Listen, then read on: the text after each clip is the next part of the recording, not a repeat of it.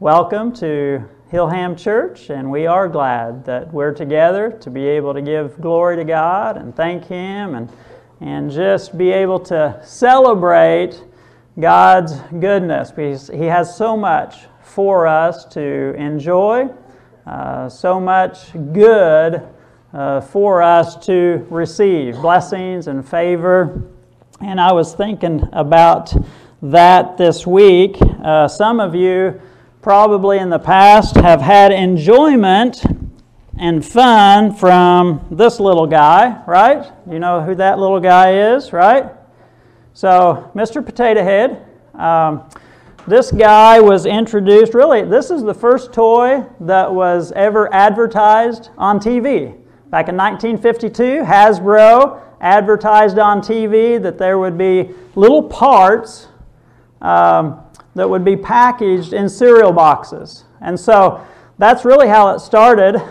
You'd open up a cereal box and there would be this package of little parts, eyes and nose and arms and hats and that sort of thing. And what kids would have to do, though, they'd have to go to the cupboard and they'd have to get a real potato. And so they would get those parts out of the cereal boxes and they'd stick them in the potato.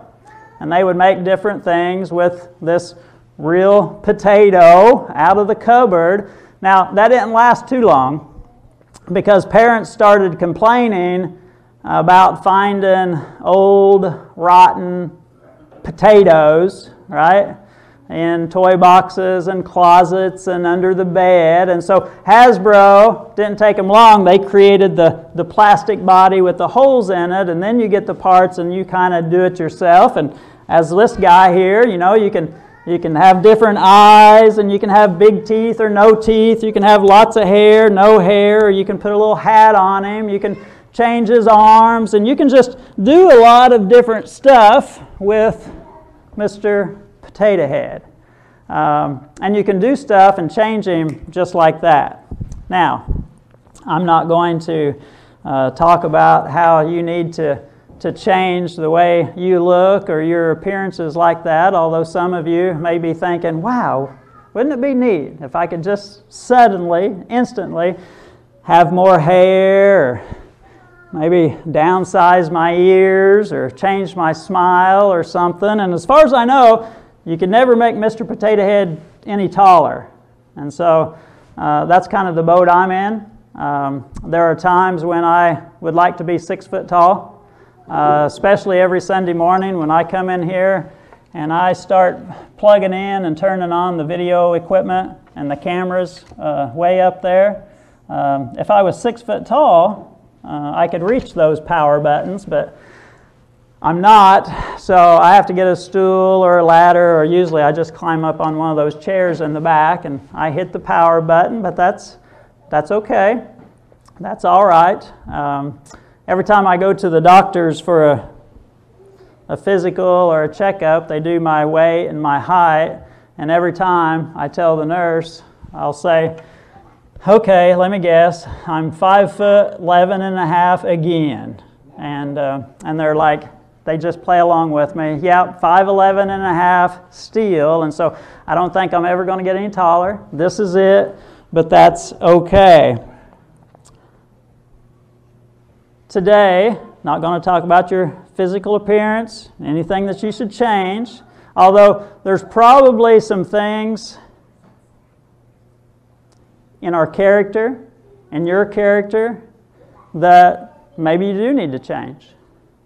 Some character building where you can just ask God to help you change some things. I'm actually going to be talking about that tonight. Not going to talk about that this morning, but tonight we're going to talk about character building. But this morning, I want us to get to a place where we say to God, God, this is how you made me. And I thank you for making me the way that I am. I thank you for creating me in a way where you do have a plan and a purpose, that you see me as valuable and important. So we know that God doesn't make junk, right? God doesn't make mistakes, and so He made you exactly the way He wanted to make you, and you should know just what the Bible says. You are fearfully and wonderfully made. And so I want to just, for us, to get to the point where we're able to thank God, say, God, thank you for creating me in the way that you did. And so we're in this series where we're looking at some things that we need to pursue, the things that we need to get right, the big rocks that you need to put in your life, because if you don't get these important things in, if you don't get these big rocks in your life, nothing else really matters. Jesus said, what would it profit a man to gain the whole world and yet lose his soul? And so there are some things that we need to get right. There are some important things that the Bible says that we need to make sure that these things are in our life. And so that's kind of what we've been going through. We've talked about wisdom. Last week we looked at loving God. And Jesus said that that's the mega rock. That's the biggest rock, the biggest commandment. Love God. And then he went on to say, Jesus, and we'll read this passage in just a moment, Matthew chapter 22, but he says, not only love God, but another big rock is loving other people. Loving your neighbor as yourself. And so love God, love others, and love yourself. You were created to love God. And then Jesus says there's some more big rocks that you need to get in your life. Next Sunday morning we will look at loving your neighbor, loving others, but today it's all going to be about loving you. Loving yourself. And so Matthew 22 is where we're going to be. And again, Jesus was asked that question.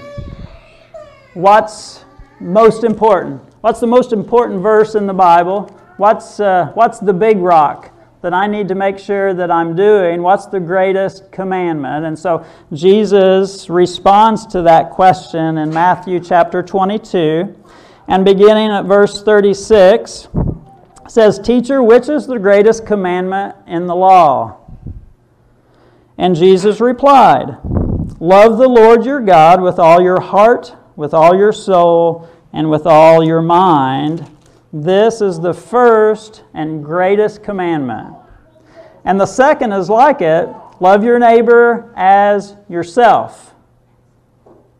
All of the law and the prophets hang on these two commandments. And so Jesus says, love your neighbor how? Well, love your neighbor as you love yourself. And so really a clarifier to us from Jesus, he clarifies that, and he says, you know, if you're wanting to love other people, you better start with yourself first.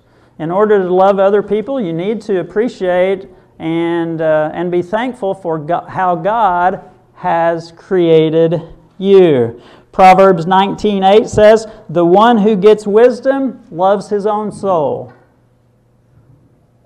The one who gets wisdom loves his own soul. Ephesians 5:29 says, for no one ever hated his own flesh. Nobody hates their body, but nourishes and cherishes it, just as Christ also does the church. And so there should be this healthy love that you have for yourself. And I mention that, and I say that on purpose, healthy love, because I think we all know that you can love yourself just a little bit too much. And there can be some problems with that. Narcissism, arrogance, being prideful, boastful. We know how those things are not good. And they can lead you down a road that just that you don't want to be on.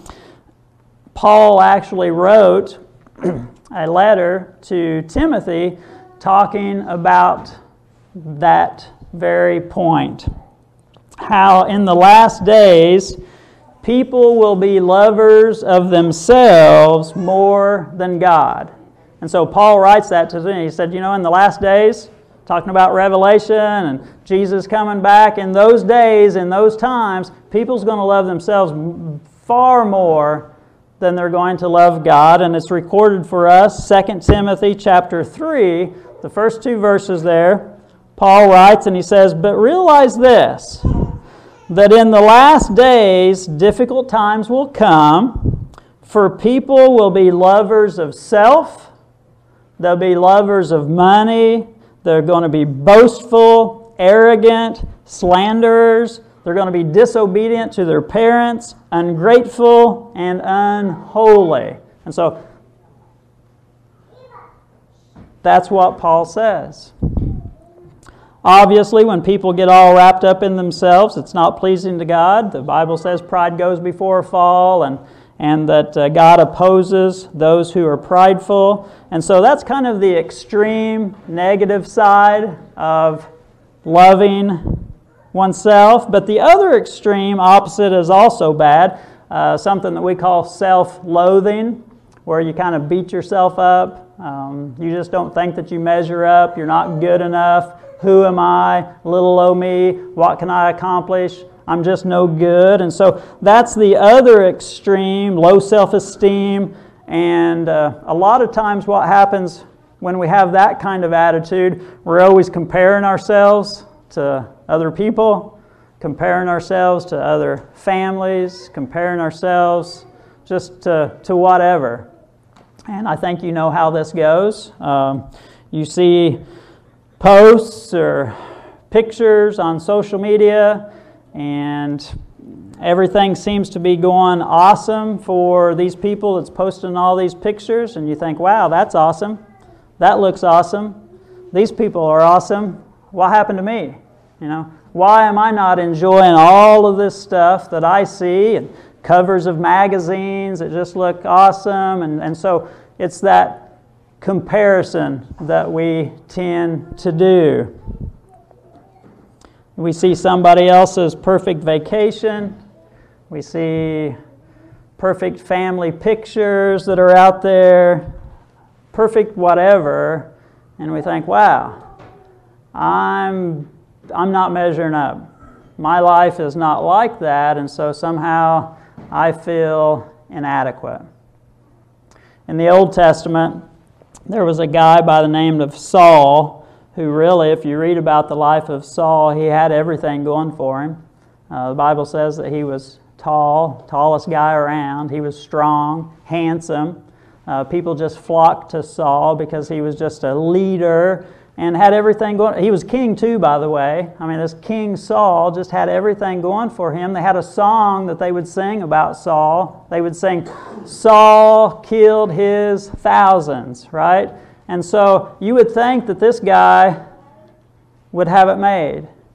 And yet, there was another feller there that the people liked too. A little shepherd boy, young man named David. And Saul didn't like it that the other people liked David too. And David had his own song. People would sing, and they would sing, "David has killed his tens of thousands." And that just got to Saul so much that he only had his thousands, David had his tens of thousands, and that jealousy over time just wrecked Saul's life. He compared himself day and night to David, and he just convinced himself that he could never measure up. And that jealousy, really hatred, really ruined the life of Saul. The point of all of that is, don't let this wonderful truth of how God has created you in the image of God, don't let that wonderful truth keep you from understanding and knowing how valuable you really are. You are made in a very special way, and so don't let all of that get squashed by comparing yourself to other people and other things that's going on. God designed you in a way for you to love who you are. And maybe you didn't grow up in that kind of family where people didn't say how good you are or how great you are, or I love you. Maybe you didn't grow up in a house where you were encouraged and you didn't hear a lot about how valuable and important you are, but don't let that be an excuse to not understand what the Bible says about how valuable and important that you are, that God created you. Scientists tell us that babies who are even still in the womb, they hear what's going on around them, and they respond to that. I mean, that's at a pretty young age, right? Not even born yet and still able to hear and respond. And so how much more important it is for you and I to surround ourselves with people who will be uplifting and encouraging and helpful. Celebrate who God has made you to be.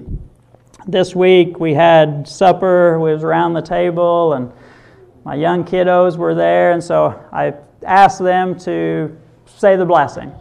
And so we do this, and sometimes we take turns. And of course, at our place, prayer time, well, you know how it might end up. But we started out, Zachary started saying grace and simple prayer.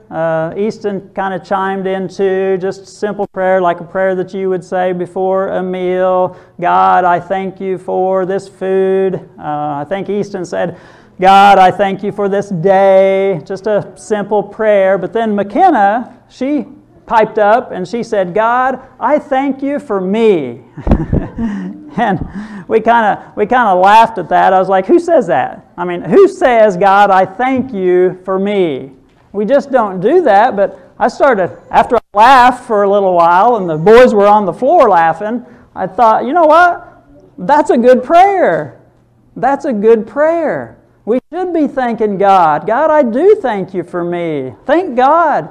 And so especially at a birthday, right? We've got birthdays coming up this week. I don't want to point anybody out, but if you've got a birthday this week, or whenever your birthday rolls around, after somebody in your family fixes you a nice steak dinner or whatever it is, fixes you dinner, you say the prayer and you say, God, I thank you for this food, but God, I thank you for me.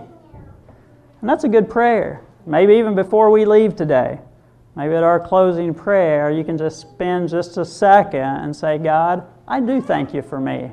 And I thank you where you've put me, and I thank you that the people around me. And so, God, I thank you for me. Real quick, I just want to look at some real simple reasons why you should be thankful how God has created you. Number one, God has created you unique. There's nobody like you, nobody else in the world. You are the only you, and nobody like you. Even identical twins. Scientists tell us that identical twins, they are not identical. That there are chromosomes and there are DNA, just billions of different things that work to make us all different. And of course, we don't need scientists to tell us that. David told us that in Psalm 139. All you have to go, Psalm 139, David was sitting around and he was thinking about how great and how awesome God is. God, you know my every move. You're around me. Your presence goes with me. When I lie down, you're there. When I get up, you're there. When I go outside, you're there. When I come back home, you're still there. And so David was amazed at God. And he says this in Psalm 139, 13 and 14. He says, God, you created my innermost parts. You wove me together in my mother's womb. I will give you thanks because I am fearfully and wonderfully made. Wonderful are your works, and my soul knows it very well. And so David says, God, you put me together. You created me in your image. That's awesome. I mean, that's just amazing. And David was in awe at how much God loved him and how he created him. And this is coming from a guy, David. I mean, you think about David's life. His own dad didn't even invite him to be in the mix when they were selecting the king. You remember the story? The prophet Samuel, God sent Samuel to go to David's house, the house of Jesse. And God told Samuel, one of Jesse's sons, they're going to be king. So I want you to go there and I want you to anoint one of those boys to be king. And Samuel gets there, and sure enough, one by one, Jesse sends his boys out, and Samuel looks over them. Nope, not this one. Nope, not this one. He goes through them all, and he says, it's none of these boys. He says, you got any other boys? And Jesse's like, no, that's it. That's all of them. And then he says, oh, I forgot all about David. I do have a shepherd. He's just tending the sheep. I'll go get him. How would that make you feel? How would that make you feel that your own dad didn't think enough of you to invite you to your own coronation party? You were just overlooked. I mean, that's tough. That's tough coming from parents. And yet David was saying, you know what? My mom and my dad, they might have not have thought that I was all that. They might have ignored me and kind of overlooked me, but God didn't. God knew me, and God knows me, and God loves me, and God created me, and there's nobody else like me. And so David understood just how awesome it was to be made by our Creator. The second thing that we need to know that will help us to say, God, I thank you for me, is knowing that God has made you valuable. The thing about how valuable something is always determined by how much somebody's going to pay for it, right? That's what determines value. The more somebody is willing to pay for something, the more it's worth, and the more it becomes valuable. If I were to ask you, I've got a $5 bill. I'm not sure how I was able to keep that all week, but how much would you give me for a $5 bill? Anybody give me $10 for it? No, nobody. You're going to give me $5, right? Because that's all it's worth. $5 bill's worth $5. Not going to give me any more because it's not worth any more. I did a little research trying to find some things that were just crazy valuable because of what people pay for them. And I ran across fish, like fish in an aquarium. Now, I have 3 goldfish, and I think I paid 99 cents a piece for them. And you may say, you know what, that's too much. I'd never pay 99 cents for a fish in my life, and that's fine. But I paid 99 cents, but I saw that there's a fish that you can put in your aquarium. It's called a platinum arowana fish. It's kind of blue, but it's about like that. And that dude sells for, how much would you pay for it? How about $400,000? So just short of $500,000 for a fish. Ultimately, it's going to be flushed down the toilet, right? I mean, basically, you're flushing down $400,000 at some point. Might be a week, might be a month, might be a year, but eventually, that dude's going down the toilet. $400,000. And then so I saw some other things. I saw a pair of slippers. Of course, I'm not buying any slippers. Guys, you're probably not buying any slippers, but there was some ruby red slippers. The original replica of the ones that Dorothy wore on The Wizard of Oz. Of course, these have diamonds and rubies, but how much would you pay for a pair of red slippers? Nothing, right? Some of you, I'm not paying anything. I'm not paying 99 cents for them. $3 million. $3 million, and you say, well, I mean, somebody's paying for it, so that's what they're worth. That's the value of those slippers, $3 million, because somebody's willing to pay $3 million for slippers. The last one I saw, real quick, was a self-portrait of Rembrandt. right? Just a picture that you would hang in your living room. How much would you be willing to pay for a portrait of Rembrandt to put in your living room? And this is the portrait where, I don't know, you've probably seen it before. It looks like he's got a skunk hat on. But how much would you be willing to pay? Nothing. So some of you are saying, I'm not paying anything, right? I'm not paying anybody anything for a guy that's got a hat like that on. $30 million. $30 million. So something's worth is measured by how much someone will pay for it. And so what are you worth? What are you worth? You're worth what someone is willing to pay for you. And so I've got good news for you. Good news. The Bible says that you are valuable, that you're worth a bunch. All you have to do is turn to John 3:16. John 3:16, for God so loved the world, that's you, for God so loved you that He gave His one and only Son for you. That's how valuable you are. That God's most precious gift, the most precious thing that God has, His one and only Son, He gave for you. And so that's how valuable you are. And when you come to Christ, you become a son of the King, a daughter of the King, and God says, you're mine.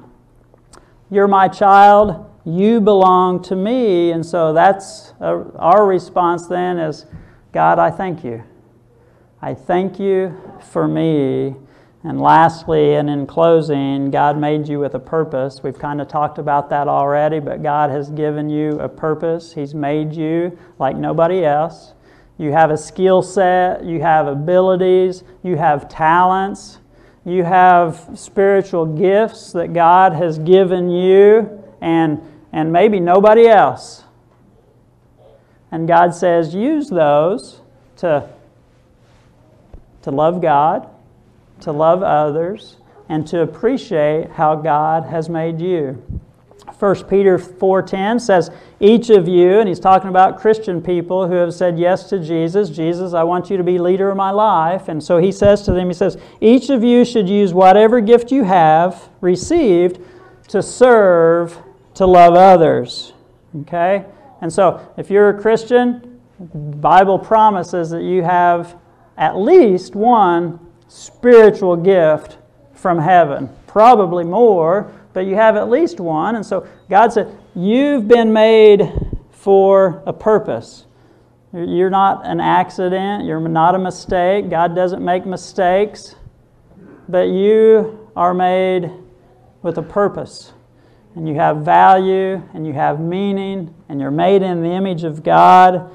And God wants to certainly bless you in the things that you do, but He wants you to work supernaturally, not just to go through life and try to get some money and try to get a career and get a family and just kind of exist. I mean, God can bless those things, and God does bless those things, and money and careers and that sort of thing. That kind of comes with following the things of God. But God has given you a supernatural purpose so that you love God, love others, and where you are able to come to the place where you say, God, I thank you for little o' me. Just how I am, with all of the warts and the wrinkles and all the problems that I have, I still thank you for me because I am fearfully and wonderfully made, and that is the same for you. And I believe God has great things for you, no matter where you're at on your journey with Him. Just kind of starting out, or you're somewhere in the middle, or you've been faithful and you've been a follower of Jesus for a long, long time now. God is always able to do some new stuff. And so I would just ask that we open our eyes and our ears, kind of put up our spiritual antennas and just see what God has for us. Here we are a few weeks into a new year, a few weeks into January. And, maybe we're just kind of getting our feet and we're trying to do some things, trying to get in a routine, trying to stretch our faith and grow our faith. And there's going to be times when you're going to be tested, and there's going to be times when the enemy's going to whisper and say, you know what, you need to quit that, you need to just give that up, that's too much work, that's too much time, you just need to take it easy. Don't listen to that. You keep on drawing and nestling up as close as you can to the things of God. Get into God's Word, pray, know that you're being prayed for. But those big rocks we have to get in our life. Love God. Next week we'll talk about loving others, your neighbor. But this one you got to get right too. You've got to know how much God loves you and how valuable you are to Him. Because that's what His Word says. Amen? Everybody has a part to play. Everybody has a part to play. And God has wired you and created you to make a difference, to make an impact on lives here in your faith family, certainly in your circle of friends and your family, but really, He's made you in a way where you can really impact the world at large. And so, we just want to continue to thank God for all that He's done. Let's pray. Dear Heavenly Father, we do thank You. We thank You for Your goodness and Your mercy. We thank You for Your amazing grace. We thank You most of all for Your Son, Jesus Christ, who paid the ultimate price for us so that we wouldn't have to pay the price of sin, that You did that for us on the cross, and through Your death, burial, and resurrection, You give us the victory that we just have to say, you know what, I'm making You leader of my life. I believe and I have faith and I'm trusting in You. So, Father, we ask that You go with us. Help us before we leave, maybe even today, where we just say, God, I thank You for me. And I thank You for how You've created me. And I want to do the things that are pleasing and acceptable in Your sight. Go ahead of us now. Continue to guide, guard, and direct us. We love You and we ask it in Jesus' name. Amen.